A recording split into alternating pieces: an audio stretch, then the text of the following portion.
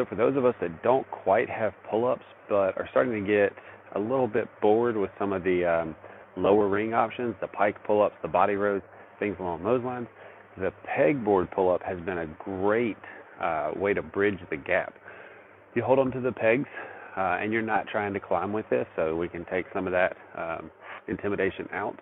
Once you're hanging on the pegs, you bring your feet up to the wall, you anchor those feet in on this flat wall, and your feet help you out some. They give you some self-assistance. Now again, it's a flat wall, so you're not able to push through your feet very hard, so you're still having to pull drastically with those lats in that upper body.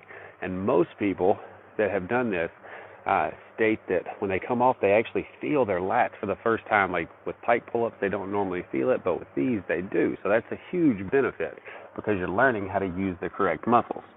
So hang, get those feet up.